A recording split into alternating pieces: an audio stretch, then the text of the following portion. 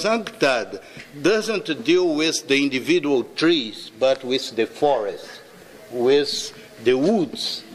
And UNCTAD could be the place where you could see what are the real impact on global warming, on inequality, on unemployment, on the LDCs of the rules that are being negotiated. So I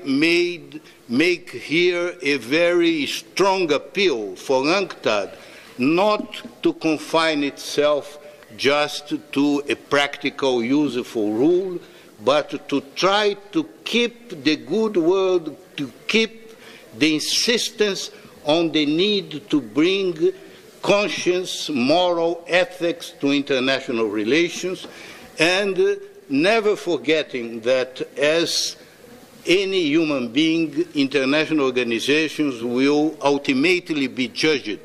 by the way they treated the most vulnerable and their weakest members, which are, of course, the least developed countries, but the countries that are poor, that are vulnerable, the countries that have no voice.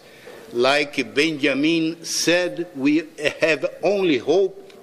on behalf of those who have lost all hope.